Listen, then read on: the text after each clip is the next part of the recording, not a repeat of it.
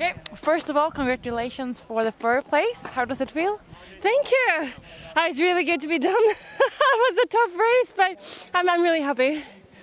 How was the feeling before the race? I was excited. You know, this kind of feels like my home area, you know. I'm from just 4 hours from here. Is where I grew up. So, you know, it was really cool going to come back and my family's here. And I was really excited just to race again, too. So it feels nice to be here in Östersund? It feels really nice to be here in Östersund. Great. And how do you look forward to the rest of this competition? I'm excited. I'm excited. As I can see, things is changing around a little bit. It's really like you have to.